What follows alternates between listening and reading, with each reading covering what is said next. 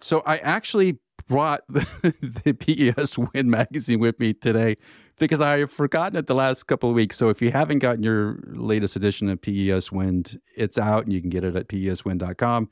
And this episode of the magazine, or this edition of the magazine, has a lot of great articles in it. And the one I saw that I want to talk about is the CLS Wind and their lifting platform to a simple wind turbine. So they kind of have, if you think about the way you build a tower, you usually have this really big crane and it lifts this tower section up, you stack it, you bolt it on, you go to the next one. So it takes a lot of big cranes to get this job done. What they've done instead is made like a cog train. Rosemary, do you know what that is? Like, have you ever been up a steep mountain in Switzerland and you take one of those trains and it has a cog on it? Yeah, the rack. It's similar to that on the backside of a wind turbine. Pikes Peak has a similar train. Phil, you've been on one of these things.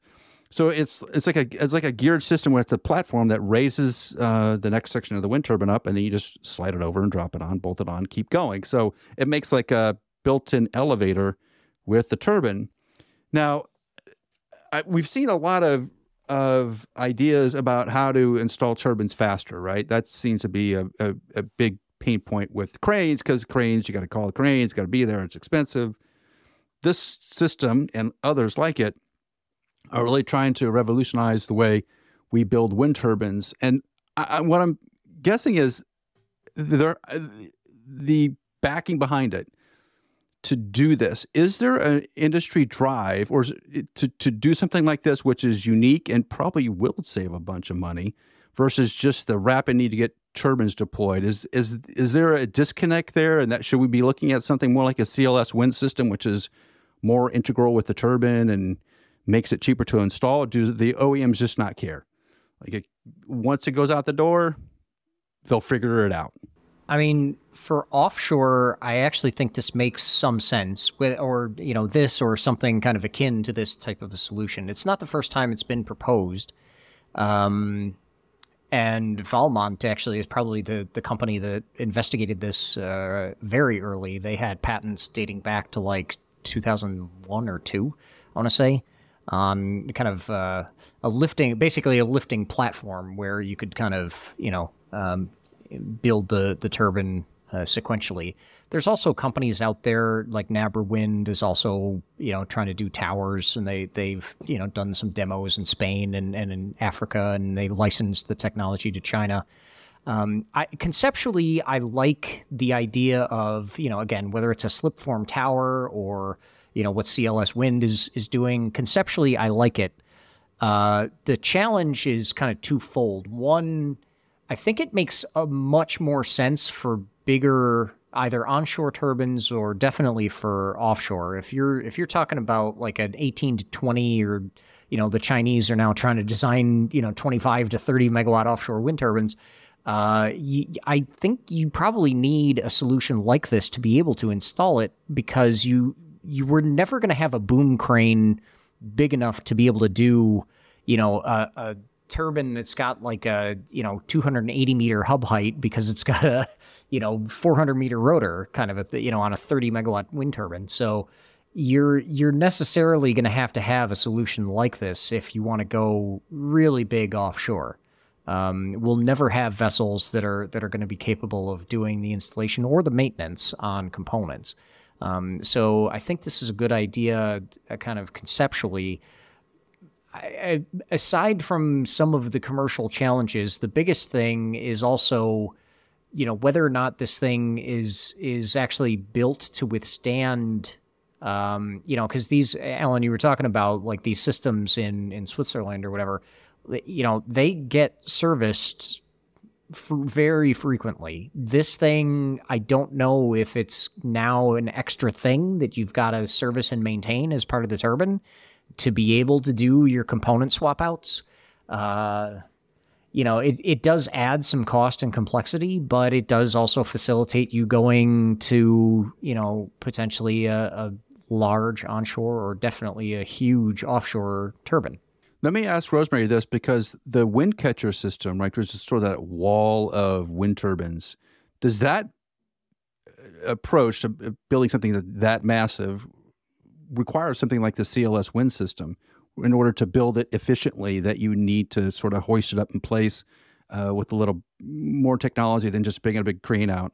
Yeah, no, they've got their own assembly and maintenance infrastructure kind of incorporated into the wind catching design. So it's like there's lifts that run up the, I don't know, there's that big grid structure with the little rotors in it, and there's all these, verticals along. So on the verticals, they have these lifts, and they can slot blades in and out and other big components in and out that way because, they're imagining, obviously if you go from, I can't remember the exact number, but if you go from, one rotor to 49 different rotors, if it's a 7x7 grid, then you're probably going to need to do maintenance more often, right? So they're imagining that you're going to have to be able to get those components in and out. So they've integrated the installation and maintenance as part of it. And also foreseeing, like many others, that installation is one of the things that's getting, the challenge of installation is getting harder faster than the size of the turbines grow. A little bit bigger turbine is starting to make a lot bigger headache for installation. So most of the people that are coming up with innovative turbine solutions for offshore especially really have installation and maintenance are some of the core reasons why they see that things need to go a different direction than just making things really huge. That, and there's a few other things as well, but those are amongst the most important. So, I think it is time to stop just thinking about doing things the way that they have been done and just go bigger, because some things are starting to get really ridiculous, like the cranes. And in Australia, even for onshore wind turbines in Australia, if you've got a blade defect problem on a wind farm that was commissioned a while ago, and so all your installation stuff is gone, that crane is gone, and it's installing another wind farm. It's not so easy to get your hands on one in Australia, even for the onshore turbines. So even for it might be a solution that you create because people that are installing really big wind turbines, that they have a need for it. They just simply can't install it without that. But I do see that it will filter downwards as well into the kind of existing technology. They also have a bit of a problem. It's not something that is make or break for the existing wind farms, but it is certainly, on the blade defect problems that I work on. A lot of the times it's dragging out what, might have been a couple of month campaign might turn into closer to a year because you've got to worry about getting the crane on site and that sort of thing. Wow. So maybe the CLS wind type system would make sense then, like to be able to just basically bolt something on and then elevate it down on a platform. That'd be cool. Is it something that does it need to be there from the start? Is it, does design change to the turbine, or is it something you can just come back to an existing turbine and install a few components and then away you go? Well, if it's not designed to do that, they should design it to do that, because I think that's a good idea. It is. Like you said, Australia is probably the marketplace for this because the access to cranes, right? You design the towers to handle this system, and then when you needed to do an MCE, you just do it. And you don't have to wait for a crane to come out. That makes infinite sense. That's going to do it for this week's Uptime Wind Energy podcast. Thanks for listening. Please give us a 5-star rating on your podcast platform and subscribe in the show notes below to Uptime Tech News, our weekly newsletter. And check out Rosemary's YouTube channel, Engineering with Rosie. And we'll see you here next week on the Uptime Wind Energy podcast.